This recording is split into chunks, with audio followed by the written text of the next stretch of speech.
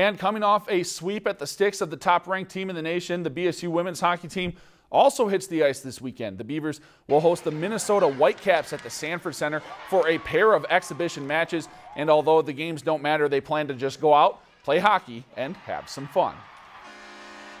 We're going to approach them just like any other game, but they are exhibitions, so it's going to give us an opportunity to play everybody that's eligible to play, and we can make some changes in lines if we want to. And I think the big thing is we just want our players to go out and have fun, enjoy it. We're going to go out and compete, but at the same time, it's not.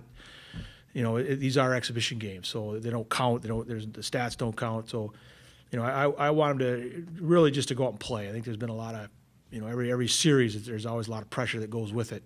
And there's no pressure this weekend, so let's go have some fun and play. If you've enjoyed this segment of Lakeland News, please consider making a tax-deductible contribution to Lakeland Public Television.